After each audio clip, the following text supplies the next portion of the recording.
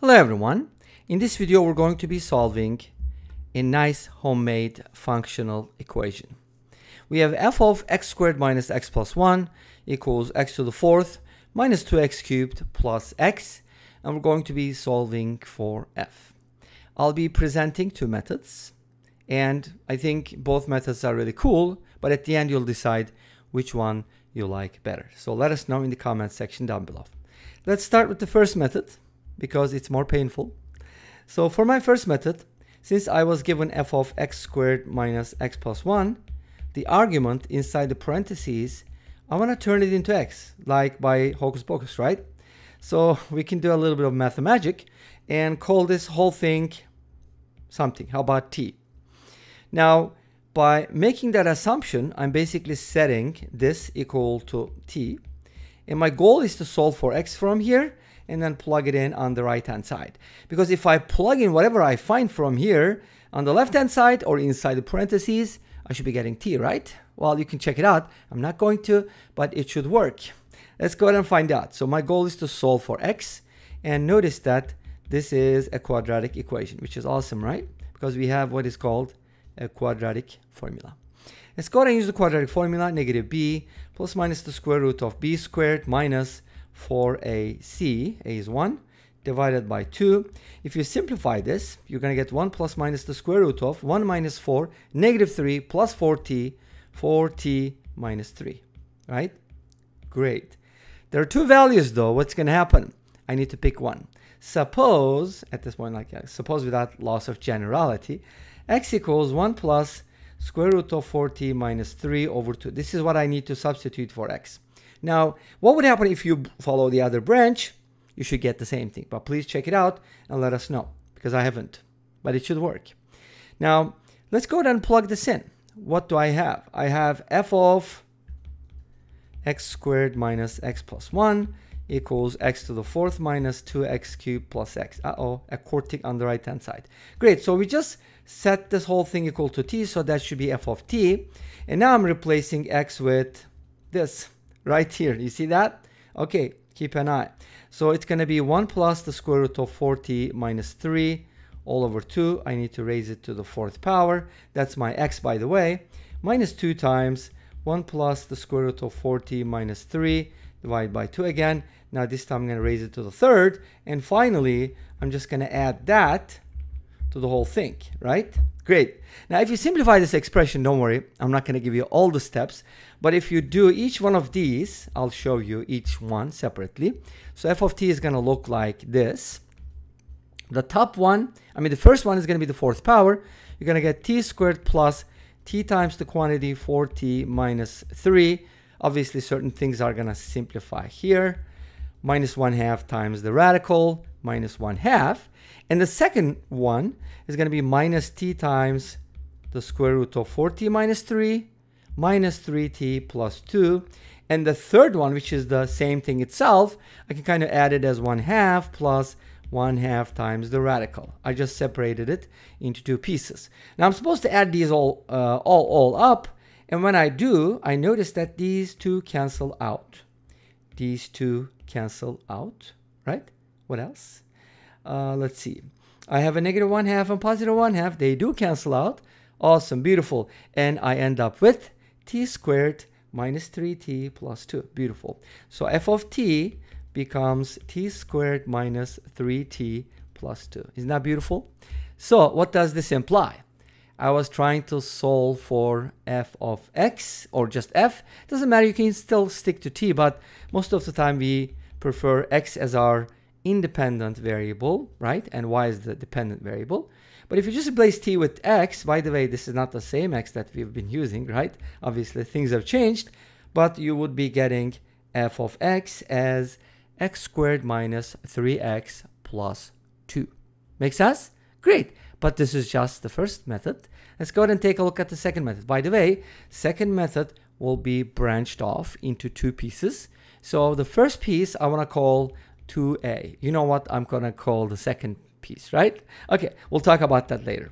So f of x squared minus x plus 1 is x to the fourth minus 2x cubed plus x. So here's how it works. I noticed that, it's like pretend to be surprised. I notice that this is x squared and this is x to the fourth. So if I square what's inside the parentheses, I should be getting something relevant, right? Let's go ahead and square this thing.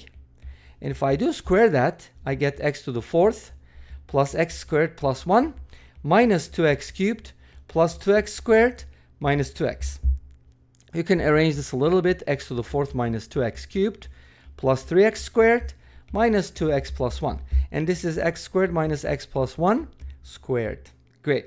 Now, that's not what I have on the right-hand side, but we are getting closer. Why? Because I got this part. They have in common, right? So all I have to do is get rid of this guy and change this to plus x and get rid of the 1. That seems like a lot of work. Well, we can do it. Look, if I take this expression, x squared minus x plus 1 squared, right? And then from this, remember, I'm trying to get to just all I need is plus x. So I have to turn this whole thing into plus x. How is that possible?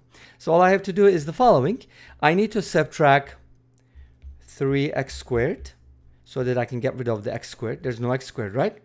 And then I need to add 3x because I need 1x and I have negative 2x. Makes sense again, right? And then finally, I have no constants, so I need to subtract 1, right? Okay, great. And if I subtract 1, just minus 1 here, that should work, shouldn't it? Let's find out. This is something squared, remember? What was it? X squared minus x plus 1. And then minus. I want to take out a 3. So now I have x squared minus x. These two can be factored, but wait a minute. This is not going to be a multiple of x squared minus x plus 1. So I need to add 1 inside the parentheses. You haven't seen it, right? So I can just substitute an additional 3. And that additional 3 is basically going to bring me a 2 there. So let's go ahead and turn this into a plus 2 so that I can basically, actually that's not right. I should make this a minus 3. Okay, I'm just working backwards. And then, of course, that's minus 3, but I didn't have a 3. I had a 1, so I need to add plus 1 to this, right? Or plus 2 to this. Sorry about that. I keep getting confused. So basically, all I need to do is plus 2 here, right? Because that's 1 minus 3, which is a negative 2, and then plus 2, that'll be 0. Make sense? Great. So now, this is what I have. This is a square, by the way.